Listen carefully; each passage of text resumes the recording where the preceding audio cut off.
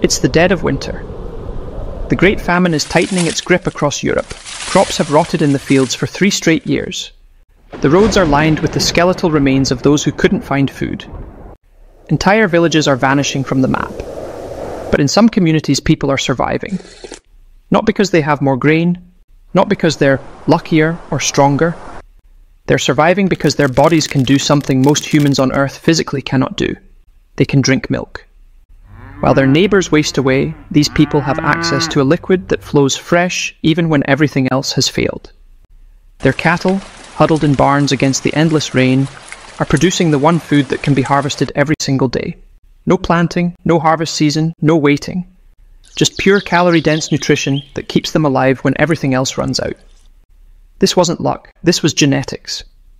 7,500 years ago, a mutation appeared in the DNA of some Europeans.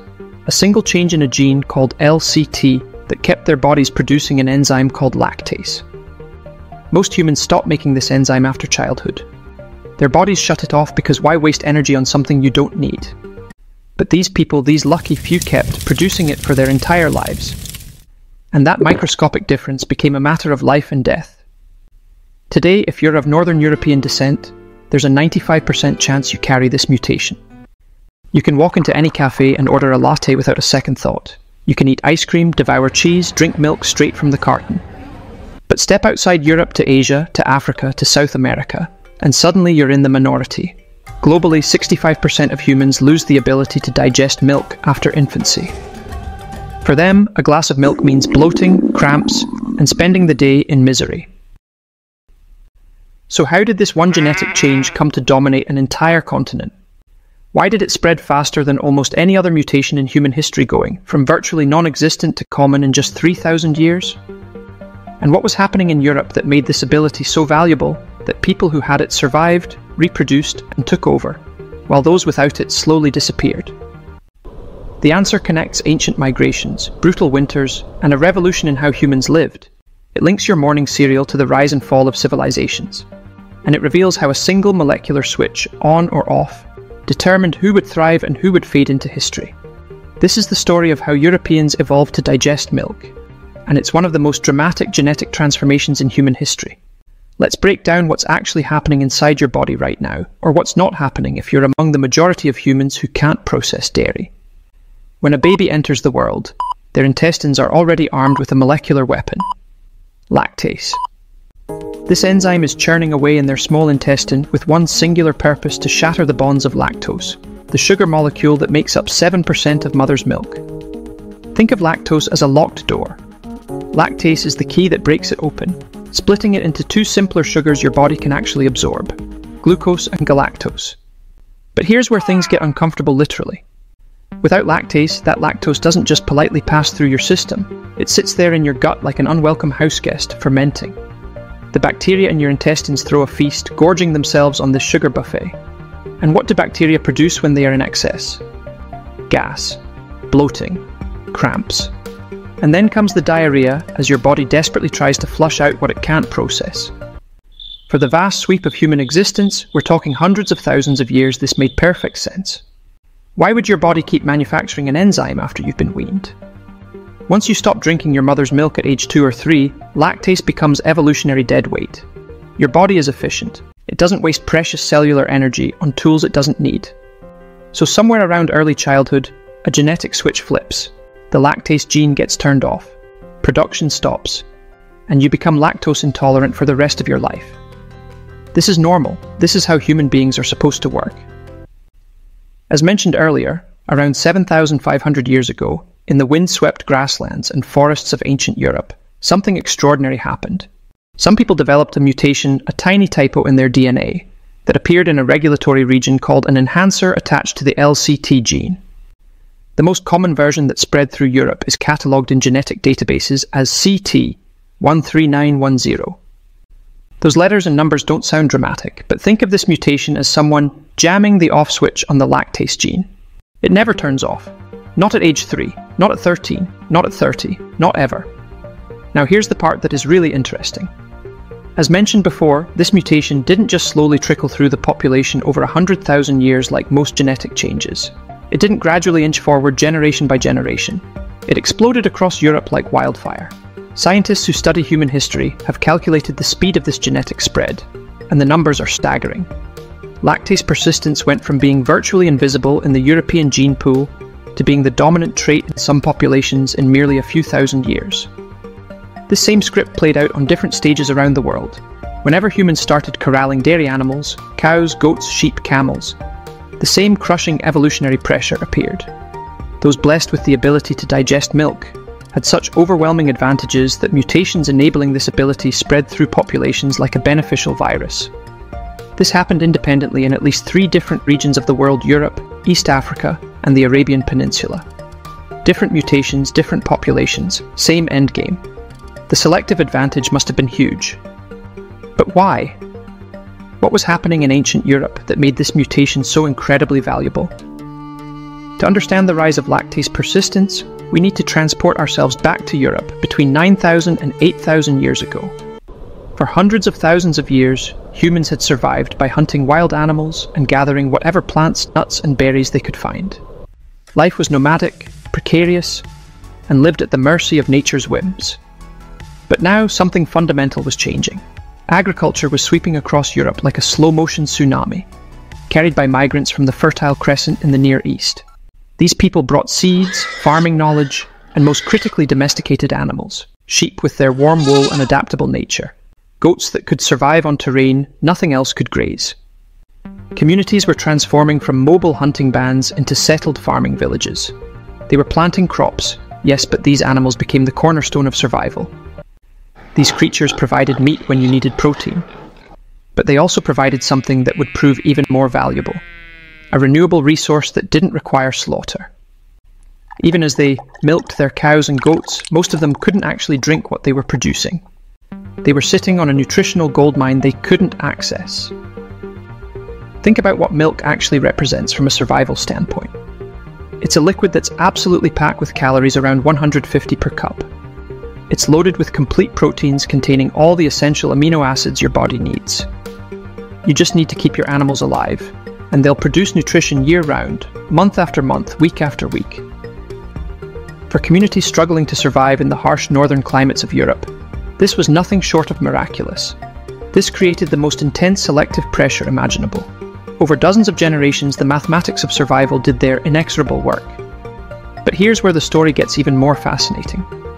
Scientists today have developed the ability to read the DNA of people who have been dead for thousands of years. Ancient bones buried in forgotten graves can have their genetic material extracted, sequenced, and analysed. When researchers examined the DNA of early European farmers from around 8,000 years ago, people who were already keeping cattle, already milking them, already dependent on their herds, they discovered something shocking.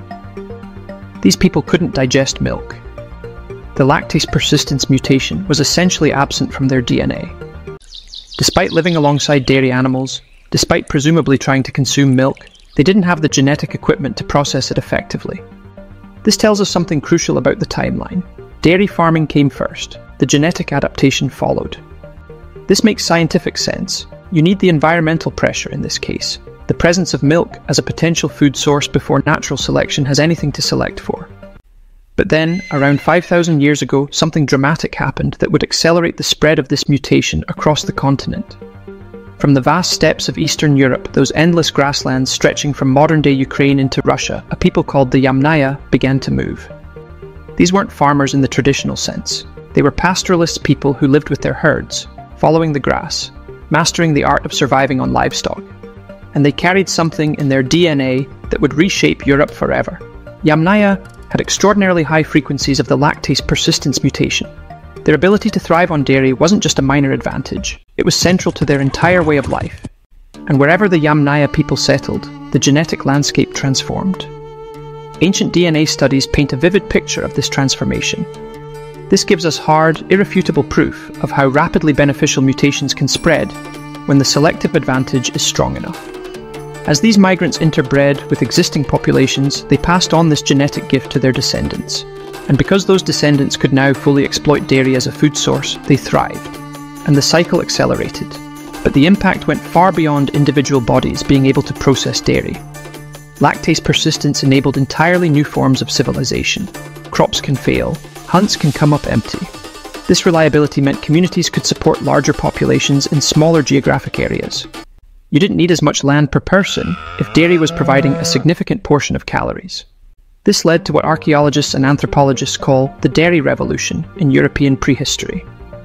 And we can see the physical evidence of this revolution buried in the ground. Archaeological sites from this period reveal a sudden explosion of specialized dairy equipment. Pottery designed specifically for processing milk appears everywhere. We're not talking about generic cooking vessels. These are purpose-built containers for specific dairy tasks. There are vessels with perforations perfect for draining whey from curd-surly cheese-making equipment, containers with distinctive residues, showing they were used for churning butter, storage jars designed to keep dairy products fresh. Scientists can actually analyze the residues inside these ancient pots using chemical techniques. They can detect milk fats absorbed into the clay thousands of years ago, telling us exactly what these vessels were used for. The evidence is clear. These communities were developing complex dairy-based cuisines and technologies. They weren't just drinking milk straight from the animal.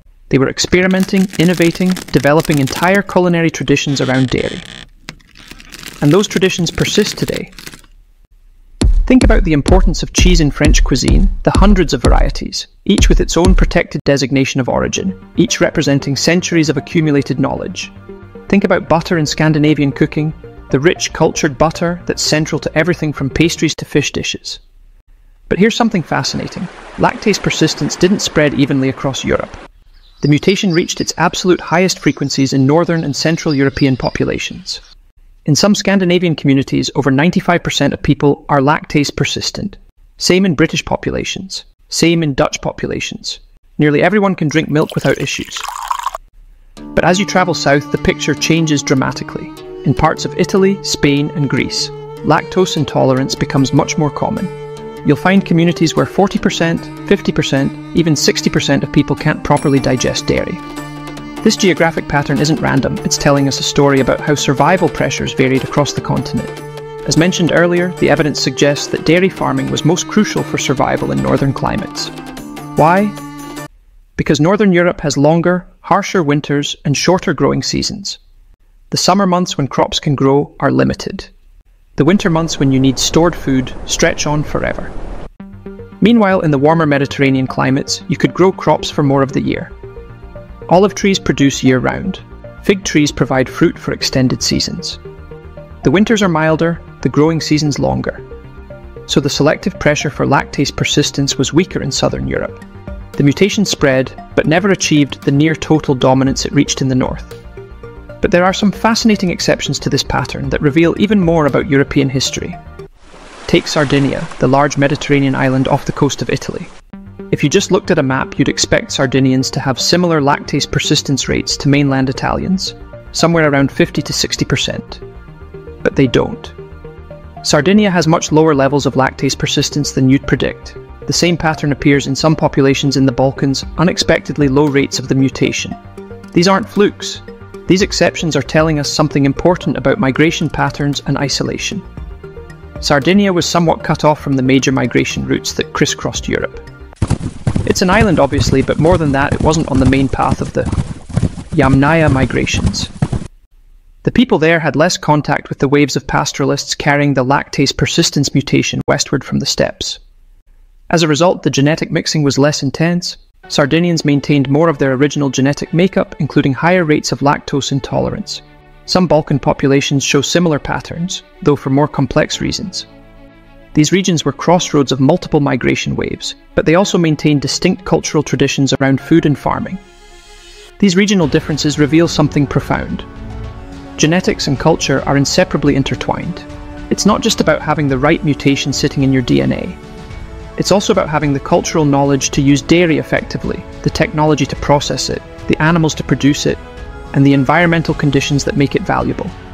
All of these factors had to align for lactase persistence to reach high frequencies. There's also evidence that different waves of migration carried the mutation across Europe through various routes and time periods. As we discussed, the Yamnaya people who migrated westward from the steppes around 5,000 years ago had sky-high frequencies of lactase persistence. As is evident from genetic data, coastal populations and island communities often had less contact with these inland migrants. They were literally and figuratively insulated from the main currents of migration. Geographic barriers, mountains, seas, marshes, could slow or stop the flow of genes from one region to another. European countries with high frequencies of the lactase persistence mutation became and remain major dairy producers on the global stage. The Netherlands, Denmark, Switzerland, Germany, Ireland, these nations built entire industries around milk production, processing, and export. But this isn't just because they had good farming conditions or advanced technology. It's because their populations could actually benefit from consuming the products they were making. What did you think about this deep dive into lactase persistence? Were you surprised by how much this one genetic change influenced European history? Did you know that the same evolutionary process happened independently in Africa and Arabia? And if you enjoyed learning about human history and genetics, make sure to hit that like button and subscribe for more content like this. Thanks for watching, and I'll see you in the next video.